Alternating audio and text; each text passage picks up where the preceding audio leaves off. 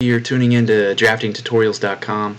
My name is Casey Kepley, and today's video I am going to cover the page setup manager. And in the last previous few videos, I've covered the layout tab and how to create layout, viewports for paper space. So if you haven't watched those videos, I'd go back and watch those to get a better idea of what we're doing here. I'll put a link in the description below for that. But getting started here on layout tabs, I created a new one here. Just right click on a layer tab and you can hit new layout and it'll pop up a new tab for you. It'll say like layout 1 or layout 2, but this is a new one, and I wanted to show you the page setup manager. So to get the page setup manager, you right click on the layout tab, go to page setup manager, and you want to make sure that the tab that you're on right now, that you're viewing in Paperspace, is highlighted. So see, I'm in layout 1. I want to have layout 1 highlighted so that I can modify it.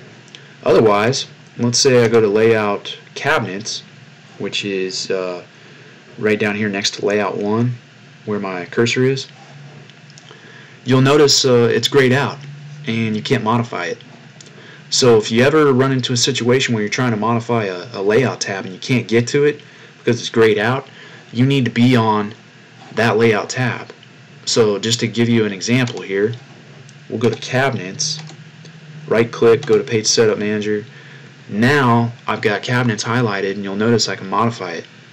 So that's how you do that. We'll go back to layout 1, right click, page setup manager.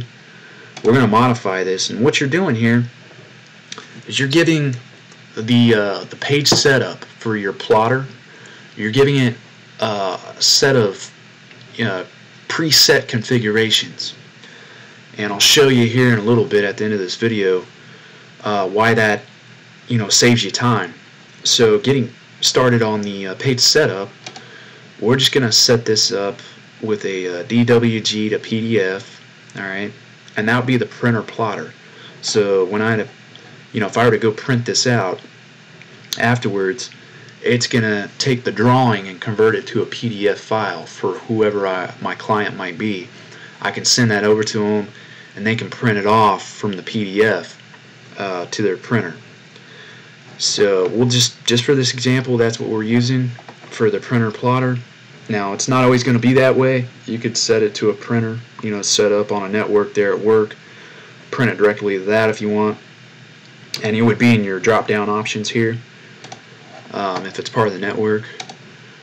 We're going to set this to a color table or a plot style table for pen assignments. This controls basically the line weight and color on your drawings, and I'll show you here in a minute what I'm talking about there. And we're going to set the paper size here. So you got 4 different paper sizes that are common in drafting. You got paper size A, B, C, and D. And for this example, we're just going to use the ANSI B size paper. And if you're wondering what ANSI stands for, it's American National Standards Institute. Go ahead and select that. And this is a standard, okay, for sizes of paper that are used in drafting. So that's what ANSI is. We're going to go ahead and set the plot to let's see here, for B size. We'll just keep it at layout for right now.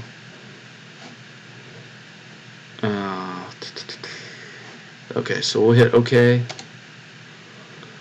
Now what you noticed is the paper size just got a little bit bigger. Okay, so I'll go back and change that again. So just change it back to 8.5 by 11. See how the paper size shrinks? That's because it's changing the actual paper size for you. Go back up here, set it to B. Now the other thing I want to show you real quick is these little dashed lines here, these little hidden lines. That's the border that you have within your paper space to create your viewports and place your drawings on the paper space. So you have that border right there, and it's going to capture everything inside this border. That's what's going to be printed when you go to plot it, to a printer, or to, converting it to a PDF. So that's your paper space. Now for this example, I'm going to load a title block real quick. And the reason why I'm showing you how to change the paper space is because sometimes you're going to have title blocks that you can insert onto the paper space. Now for this one, I have a title block here as an example for my for school. They had us create some title blocks that you could use, and if you're working for a company, they're going to have their own title blocks, but they may have a B size, a C size, an A size template that they use on their title blocks. So you want to choose the right title block when you pull it in, based on the paper size that you set in your page setup manager. So for this one, it was B. I brought in a B size title block, and you'll notice that it fits right, it fits nicely on the paper. So that's page setup manager. Now that I have something on there though, let's go back to page setup manager. We're going to modify layout tab again. Now I can set it to extents if I want, and I can center to plot. We'll go ahead and preview it real quick, and that's what it's going to look like when I print it out. Okay, so everything's nicely centered, it's plotted for me, and you'll notice too that was from the preset configurations in page setup manager. So if I actually go to just plot this out right now, look what is set up for me. Everything that I set up in that page setup manager is already preset.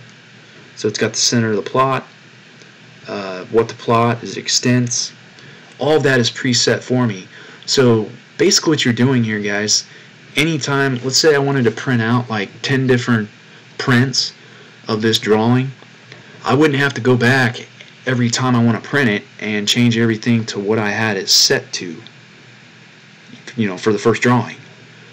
So it saves you a lot of time. It saves you from making errors, because there's so much to change in here. You got to know, it basically acts as a template for you, so that way you're not sitting there second guessing yourself going, God, what did I set that to when I printed it out on the printer. So it makes it more accurate and just increases the productivity for you, and that's what companies like to see. So the page setup manager, if you're watching this video, you can probably imagine how that's going to be beneficial to you, right? So we'll go ahead and get out of that.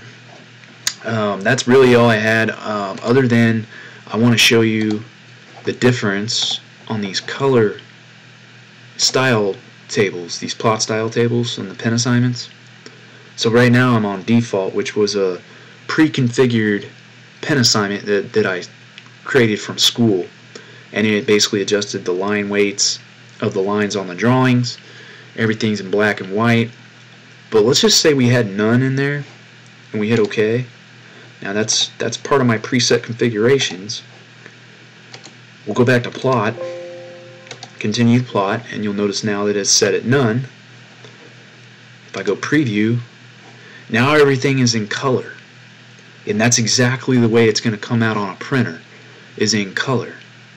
Okay, now granted, if you don't have a colored printer, it's going to print in black and white, obviously, but you might have some issues there, just based on the pen assignment. Everything's just going to come out on one weight.